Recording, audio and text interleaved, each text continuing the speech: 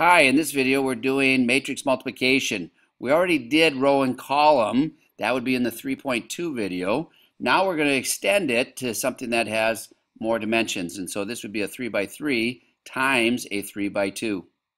Now if you look back at what we just did, we multiplied a row matrix times a column matrix. So we just took each one of these values, matched them up respectively, and then added them up. Now with more dimensions, we're going to do exactly the same thing, except for we're going to do it repetitively. So you have to make sure that things get in their right spots. And so this is what we're going to do. First of all, if I have a 3 by 3 times a 3 by 2, that's going to result into a 3 by 2. That's the dimensions of my matrix. So I know that it's going to look just like this one here. So let's try this and see how this works. First of all, I highly recommend that you draw lines going straight across for the first matrix. Then I recommend that you draw lines going down for the second matrix. Because since these match up 1, 2, 3, I need to multiply them respectively by 1, 2, 3. Okay? This is the first row, this is the first column. So that information will be put into my first row, first column of this matrix right here. So this is how we go. 2 times 0. And I'm going to write this out pretty thoroughly right now because it's your first time. 0 times negative 1. And then I'm going to go negative 1 times 3. That gives me the first number in the first row and first column. All that stuff. Now if I want to go here, well, I go use the second row because it is the second row, and I'm going to use the first column because it is the first column. So I'm going to go 1 times 0 plus 3 times negative 1 plus 0 times 3. Notice that all these numbers are kind of the same.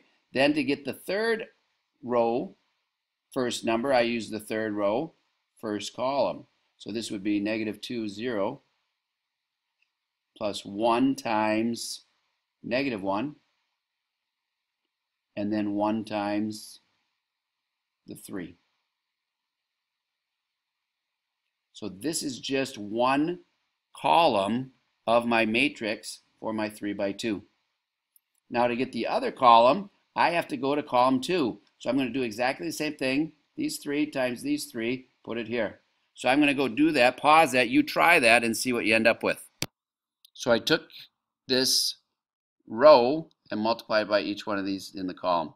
Negative 2, 2, negative 1. Negative 2, 2, negative 1. So on. Okay? Then I simplified all these, double check my work, make sure I did this right. Negative 3, 2, negative 3, 4, 5. That is my resultant matrix when I do this multiplication. So remember a couple things. First of all, to multiply, these two dimensions have to be the same. And then the first matrix you go across with, second matrix you go down with. And make sure that you write this thing out. Now, the other thing I'm going to show you is how to use your calculator. So get your calculator out and we'll plug this in. Okay, so here I have my calculator. If you go to the regular home page here, or a blank page on the docs, you can push this button. And with that button, you do have matrices. It's not these over here, but it's these down here. So if you want dimensions that are bigger than a 2 by 2, 1 by 2, or 2 by 1, we can go here. And it can ask create. Now our first matrix is a 3 by 3. So let's put this in, and so then I'm just going to type in the numbers 2, and I can go tab 0, tab 1, tab, and it will just keep on going. 1, 3, 0. And negative 2, 1, oops, forgot to tab, 1, 1. So that's my first matrix. Then you can just go right here and put times. There's my times, and then go select the other matrix. So you do this again, but now I have 3 rows and then 2 columns. just like that. And then you can enter in those values. I'm going to pause this. So I made a mistake. This does not match up with what I did. So either I did something wrong or, oh, I did do something wrong. Look at this one. I typed this value in wrong. So if I have to, I can just go up with the calculator, go up and highlight that and hit it again. Now I can go back here and edit this and call that -1. And so if I do that, now I think that I have the right matrix. And I can go enter, and then that should be the same values that I got from my other sheet. Now another thing you can do is that you can take one of these matrices, and if I do this, if I have it, I can store it. So here's STOR, well, it doesn't have the R, but it means store. So I want to go control that var button, and then I can store this into some matrix name. How about A? So I can store that into A. And then what I can do is I can take this one, and maybe I want to store it in B. This is great if I'm using this many times. So I could go control, store, and then B.